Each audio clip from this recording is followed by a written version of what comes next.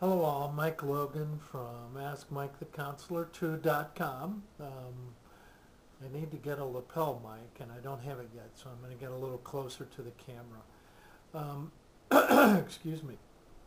AskMikeTheCounselor2.com is my website, Mike Logan from Logan Family Counseling. I do the domestic violence and the educational stuff. My wife is the therapist, and I have a website. And I've been getting some searches recently in regards to comparing brain fitness versus MindSpark. And I think the people who are writing that or searching for that information are searching for information about the Posit Science Brain Fitness Program as compared to the MindSpark Brain Fitness Pro. And I'd like to talk a little bit about that. I have both of those and I use them both. In part because I wanted to see what they would do inside of my noggin.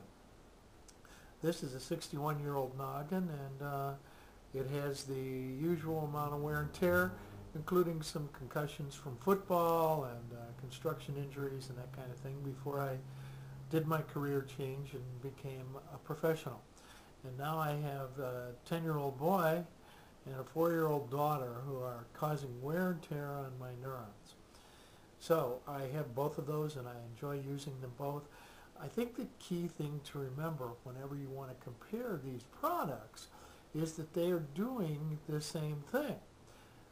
Brain fitness involves two key concepts that we didn't know too much about not too long ago: neurogenesis and neuroplasticity. Neurogenesis is the growth of new brain cells. Neuroplasticity is the constant regeneration of contacts between neurons, the axons and the dendrites on neurons, actually the dendrites. Neuroplasticity, as I search for just the right word to describe the concept I want, neurons are literally reconnecting, reconfiguring. That's what plasticity is. It's real time. New connections can happen in minutes if you are learning about something that you're really interested in. Okay, so the brain is constantly changing. No matter what the brain fitness tool you are using, crosswords, learning a foreign language, a computerized brain fitness program, you want more of the neurogenesis and neuroplasticity. Okay, Michael Merzenich, who is the genius, I think, behind the brain fitness, the Posit Science Brain Fitness Pro, says that computerized brain fitness, a novel learning challenge using that, needs to be of the right kind. Okay?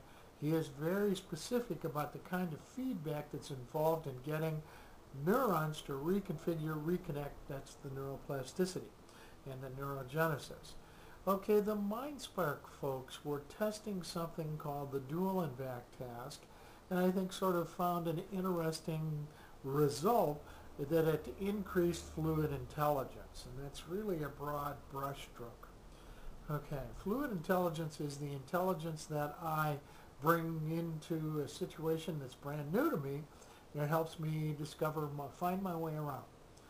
It's the sort of antithesis or the opposite of crystallized intelligence. Okay, so again, there are different aspects of the same process.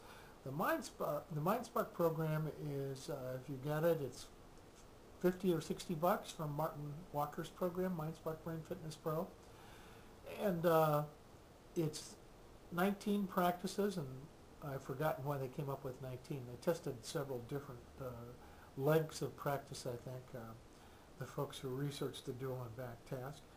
And they're about a half an hour long, so you're talking 60 bucks and 20 minutes a day for 19 days, 10, 20 hours.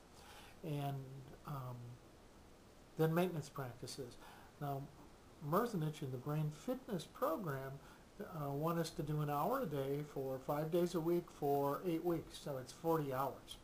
Now, the cost of that program, if you buy it for one user, is $395. For 2 users, it's $500.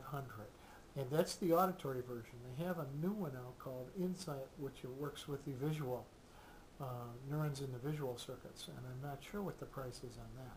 So again, you have two different approaches to the same process. Brain fitness. I enjoy both of them. I like them both. I like the research about both of them. Well, goodbye. It's Friday afternoon. I'm going to go mow the lawn. Thank you. Bye-bye.